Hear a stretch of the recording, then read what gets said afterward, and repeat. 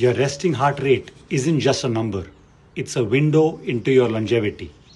Resting heart rate, or RHR, reflects your heart's efficiency. A meta-analysis involving over 1.2 million participants found that each 10 beats per minute increase in resting heart rate was associated with a 17% higher risk of all-cause mortality. This association remains significant after adjusting for confounding factors. A lower RHR indicates better cardiovascular fitness and autonomic balance. Aim for a resting heart rate between 60 to 80 beats per minute, but if you can get it even lower, that much better. Incorporate regular aerobic exercise, manage stress through mindfulness or meditation, and ensure adequate sleep. Monitoring your resting heart rate over time can provide insights into your long-term cardiovascular health.